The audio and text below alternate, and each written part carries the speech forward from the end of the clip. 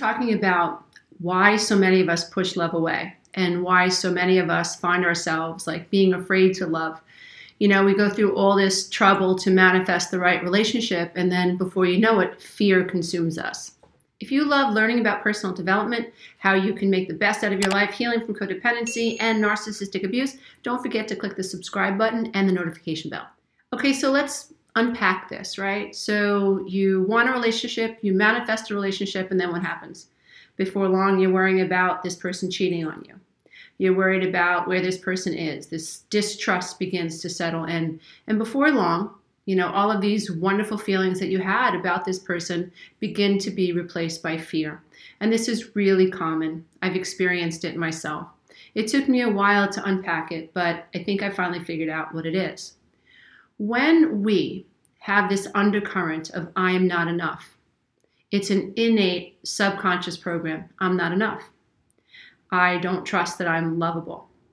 There's something wrong with me. You see, if you come from a dysfunctional family, or if you came from a family that looked functional, but somehow, you know, in the mix, you grew up feeling invisible, or you grew up feeling not enough. If you suffered childhood emotional neglect, if you had parents who were addicts, who were narcissistic, if you grew up in a home where things were unpredictable, if you grew up feeling like who you were was unlovable. How does a child perceive themselves as unlovable? Well, it's very easy, unfortunately, to make a child feel unlovable. And that is just don't pay attention to them. Assume that they're okay. Don't check in with them. Don't ask them how they feel. When parents aren't attuned to their children, there's a disconnect. And children assume that this disconnect, right, is their fault because children are subjective thinkers. So let's say you grew up feeling not good enough, like so many of us do. And you have this undercurrent, this identity of yourself that you are unworthy, that you there's something innately wrong with you. I hear this a lot inside my 12-week breakthrough coaching program. I hear it a lot from YouTube viewers, like, I always felt like I was broken. Relationships just never worked out for me. And I don't know why my relationships never work out for me. And then after working with someone, what we discover is that there is this true undercurrent that I am not enough and I am unlovable. So what happens with the mind is the mind has to prove your reality right. So you manifest someone and everything's great in the beginning, and before long, you're not trusting this person. And this person, if you ask this person, like, you know, how they felt about you, they would say, fine, like, I don't see a problem in our relationship. Like, I don't know what's up. And I'm not talking about a narcissistic person. I'm not talking about somebody who's love avoidant. I'm talking about somebody who is generally okay in the relationship, but you feel like things aren't okay, but there's no evidence to why you feel like things aren't okay. So it's a battle within yourself that you're struggling with, and you don't know what it is. Now, there is also, there are the chances in life where you manifest someone in the beginning and it turns out that you're just not a good fit. I'm not even talking about that.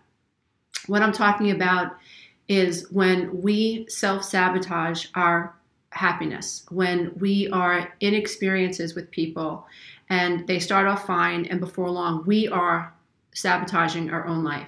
We have to understand, and that's why I harp on all the time, you have to love yourself, right?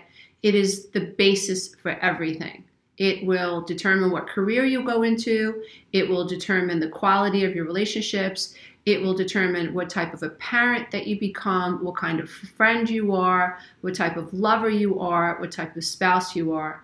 It will determine what type of human being you become, which is all moldable. Because once you change your reality, you can change anything and everything that you desire with enough conscious effort. That's the key. You have to be awakened and you have to apply conscious effort. When you feel like you are not good enough, when you are somebody who doesn't feel good enough unless you're getting praised, when you feel like you're not good enough unless you're getting attention, when you feel like you're not good enough unless there's someone outside of you saying, oh yes, you're good enough. Oh yes, you're good enough. When you feel like that person, what's happened to you is that you on an innate level have failed to become self-actualized. You have failed to develop full self-esteem, meaning I am competent. Even if things go wrong, I'll be able to fix them. You are not somebody who believes that your sense of self is not tied to something outside of you. And so you struggle with the true sense of I am enoughness. When you manifest a relationship, when you manifest a love relationship, or you manifest friendships, and you're laying in bed at 3 o'clock in the morning and you feel unworthy, then you project that unworthiness onto the other person because you don't think that you're worthy of being loved. There's this undercurrent of I'm not enough. And so your mind has to come up with some rationalization to prove yourself right. So what you'll end up doing is you start picking on your partner. There has to be something wrong with my partner. If my partner is telling me he loves me and I know that I'm not lovable. There has to be something wrong with my friend if she's telling me that I'm lovable and I don't believe that I'm lovable. So my brain must argue, right, to resolve this conflict. How could you say you love me if I'm unworthy? It makes no sense to me. And so to resolve that conflict, I have anxiety, I have tension. It doesn't feel right. Accepting your love doesn't feel right. Feeling unlovable feels about right. It's what I'm used to. It's my norm. And so when we do not love ourselves, when we have been wounded, when we come from narcissistic homes or abusive homes, alcoholic homes, homes that were unpredictable, when we come from foster homes, when we have been moved about, when we have suffered child emotional neglect and various forms of abuse, when we suffer from complex PTSD, we have to really, really, really, really, really be very introspective and try to figure out, do I really believe that I am worthy of love? Do I believe that I have innate value, right? I just had a quick conversation with my godson and told him that the goal really is to believe yourself worthy just as you are, for the essence that you are. Not because you do, not because you have, not because you look a certain way. And that's really hard because we live in a 3D reality that to me is like this giant ruler. Like everywhere you look is a ruler. There's somebody who says you're not thin enough. There's someone who says that you're not pretty enough, you're not young enough, you don't make enough money, you're not funny enough, you're not intelligent enough, you're not interesting enough, right? This whole is I'm not enough stuff. So many parents struggle with their own self-esteem, and parents who have low self-esteem, how do you have a child? How can you help a child develop a true sense of self-esteem if you struggle with self-esteem? It's nearly impossible. It's so important that parents heal their own wounds from childhood so that they can help their children feel enough. And so how you make your child feel enough is by you making sure that you know that you're enough, and you work on self-love, you work on self-healing, you work on, to me, healing from codependency is what saved me. Recognizing that I came from a home with 2 unrecovered adult children of alcoholics saved me. Recognizing narcissism saved me.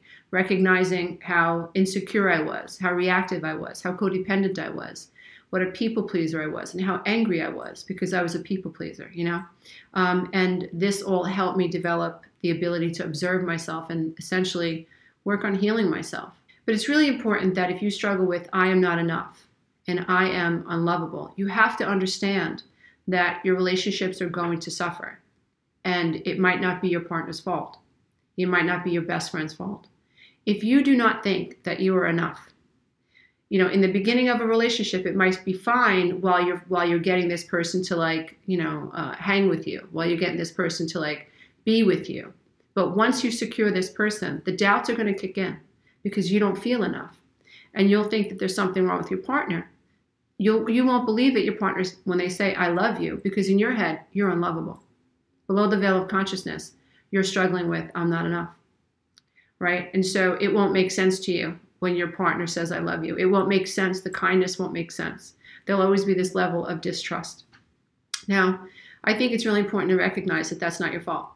And I think it's really important to recognize that something went wrong early on in childhood when you should have developed trust in people versus distrust, right? You should have been able to learn that you were enough, and you should have been able to trust that your needs would get met by competent authority figures in your life, i.e. your caretakers, mom and dad or whoever raised you.